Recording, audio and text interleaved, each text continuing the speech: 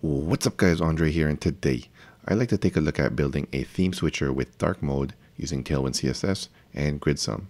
So a few videos ago I rebuilt my website using Tailwind and Gridsome, and I also made an open source version of it, which you can see here.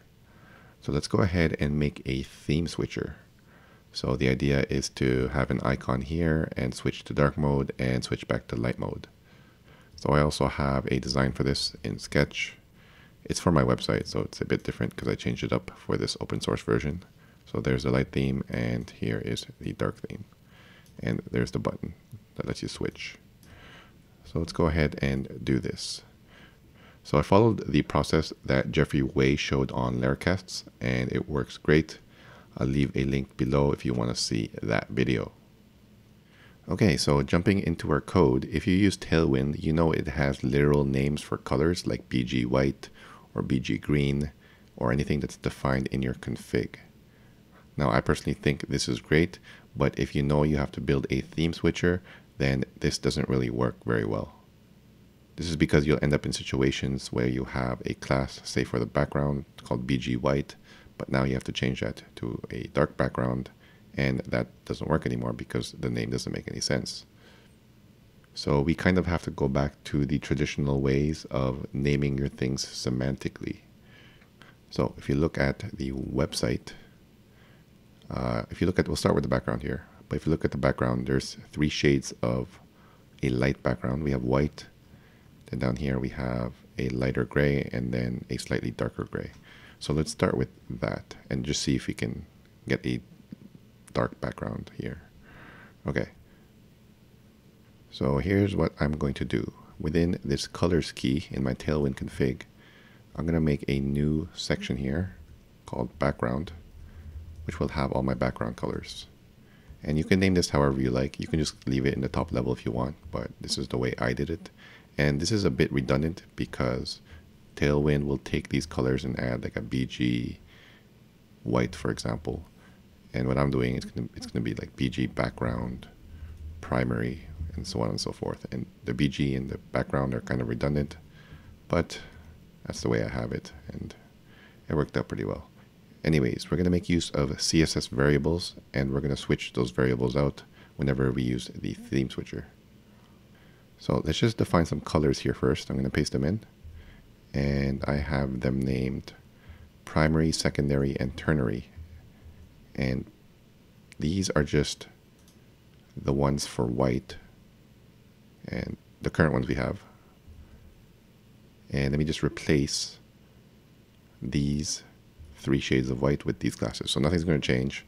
I'm just setting up the class names for now. So this one, the white is in default and BG white. Just to prove to you it's that, let's just change it to one of Tailwind's classes. There we go. So BG background primary is what I named it. So that should be white. Okay. And then the next one, the next shade of white is in this contact me section. So that should be in here. Did I save this? Let me save this. Does it still work? Okay, so it's still white, so we know that's working. Cool. The next section is this contact me. So let's go back to, I think it's an index. Let's look for contact me. And there we go. It's BG gray 100, and we're going to switch this out with BG background secondary. And see if that works. It should be the same. And it is. Cool. But now it's using that new class name. And then the third section is where join my newsletter is. Join my newsletter, and that's BG gray 300. Now it's BG background ternary. Okay, and that still works. Cool. But now I have a set of colors that are dark mode, which I'm going to swap out here just so you can see it in dark mode, at least the initial stages of dark mode. So I'm going to comment these out, and then I will paste these new ones in, same names, but the dark mode versions. So this should now have dark backgrounds. And there you go. Cool. So that is a start. Okay, so now I'd like to swap these values out with CSS variables. So I will comment these out and I will swap them out with CSS variables. And here are the variable names. I'm going to keep it the same as the class name here. And now I'm going to save that. And in our main CSS, this is where we define the variables. So I'm just going to put it up here before all of my custom CSS. And let's put it on the root namespace. And let me just paste that in and define them. So it'll be like this.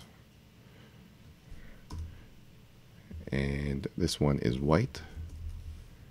And then let me just do this. This one is a gray, and then this one is slightly darker. Okay, so now our variables are defined, and this should work. And go back to light mode if I did this correctly. Okay, so it's back to light mode. And let me just show it to you in dark mode again, but now using CSS variables. Let me just comment this out. Let me just leave it in there. These are the dark versions, which I just showed you. And there you go. Cool. Okay, but now how do we switch back between light and dark modes? So here's what we can do. So let me just put this back to the light mode. We can set up namespaces for each set of variables. So theme light and theme dark. And I can paste in the values for theme dark. And we can dynamically switch the class name based on whatever theme we want. So now back to our default. I'm going to put theme light here by default. Now this should be theme light. Okay. But if I change that, just change it in DevTools. Obviously we'll be using View, but let me just show it to you working. Where's this? Right here. Theme dark.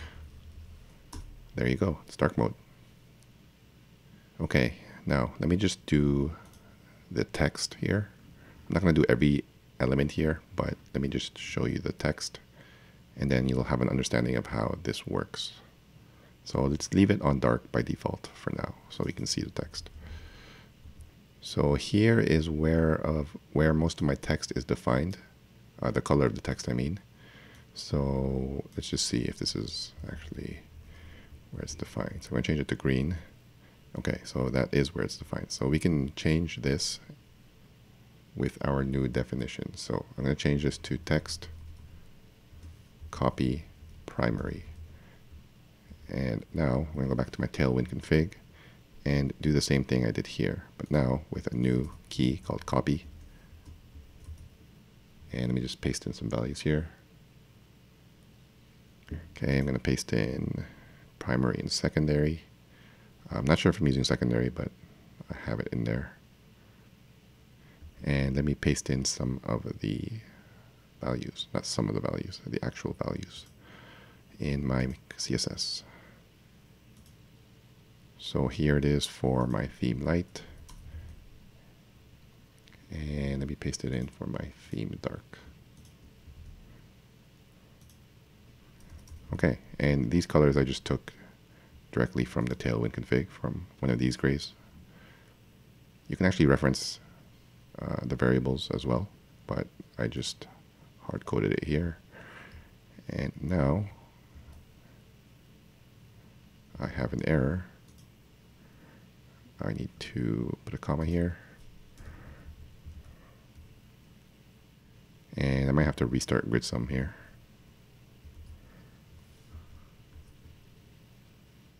Okay, so now the text is working. You can do the same process for this. I'm not going to show you that. And there's obviously other things I have to work on, but this is a good start.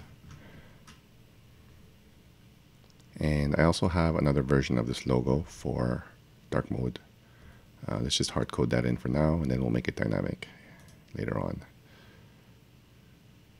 So it's in default logo dark mode, I think.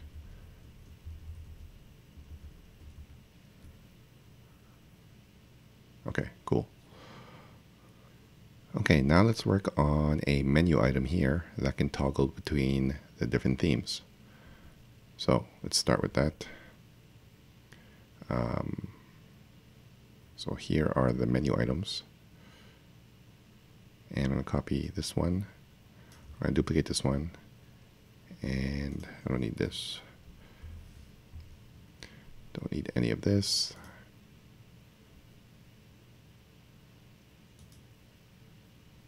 And let me just set the href. And I'm going to change this with an image later on, but I'll just put a T there for theme. And let's put an event listener on this. So it's going to be click.prevent equals toggle theme. Now let's add some state.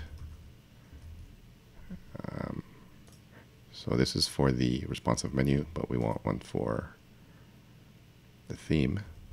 So let's do default is theme light. So this is going to be the class name. So either theme light or theme dark. And I already have a toggle here for the menu, but we want that toggle theme method.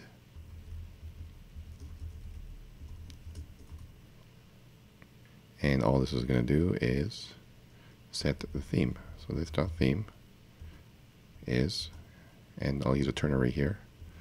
If this dot theme is theme light, and switch it to theme dark. And if not, just leave it, switch it to theme light. And now, instead of hard coding theme light up here, or theme dark, we can get rid of this. And we can just bind the class to theme. And that should work, hopefully. Okay, so theme light is default. Let me just refresh. If I click it, awesome. And that toggles on and off. Cool. Okay, let's fix the image here, because that has to switch based on the theme as well. So I'm going to put a v else on this, because I want this to be the else case. And we'll make one for the if case. So v-if theme is theme light. Then we just have the normal logo. And then the v else case is there. Cool. See if this works.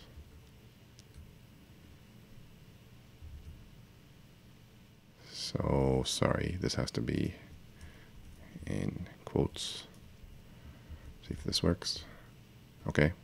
And now that should switch. It does. Cool. And now I want to switch this to an SVG icon. And there's two icons based on if it's dark or light. So let me just get one in there for now. So instead of this T, where's this? Right here. So I'm going to paste in an SVG. This is the conditional, which we'll re-add in a second. Just see if it shows up. Okay, so that's the moon. And this should still work. It does. But I want it to be a sun when we're in dark mode. So I'm going to put that v-if back, and I'm just going to paste in the else case, which is the other icon. So paste it in here.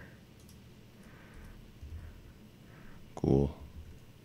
And now that icon should switch based on what the theme is. Awesome. Again, I'll switch this behind the scenes, but we have our icon working.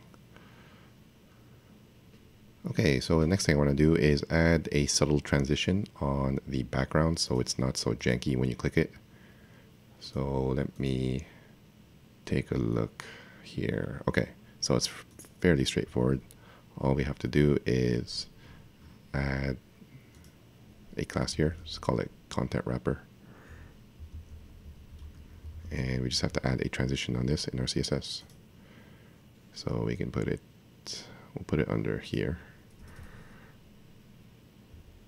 Content wrapper, and then we add a transition. So transition, we're transitioning the background color, and I'm going to do 0.25 seconds, or you can change it to your liking, but I like a quarter of a second. And now there is a subtle transition when we click on it. Awesome. Okay, now I'd like to persist the theme. If I go to dark mode and refresh, it goes back to the default. And I want that to stay in dark mode if that's what the user has set. So we can make use of local storage here, and it's pretty straightforward. Back to our default. So when we are setting the theme here, we just have to add one more line here, which sets the theme in our local storage. Let's set item, say theme, and we can just give it this .theme. So let's see if this works. Let's open up DevTools, and right now there should be nothing in there. Let me just refresh this. Application, local storage. Okay, so it's in there, I think, from before, but let me just remove it. Okay, so refresh. Nothing, cool. But if we set the theme, there it is right there. Theme dark, theme light, theme dark. Okay, so now all we have to do is set the theme when the component is created. So we'll use a created hook and set the theme here. So this dot theme equals local storage dot get item theme, or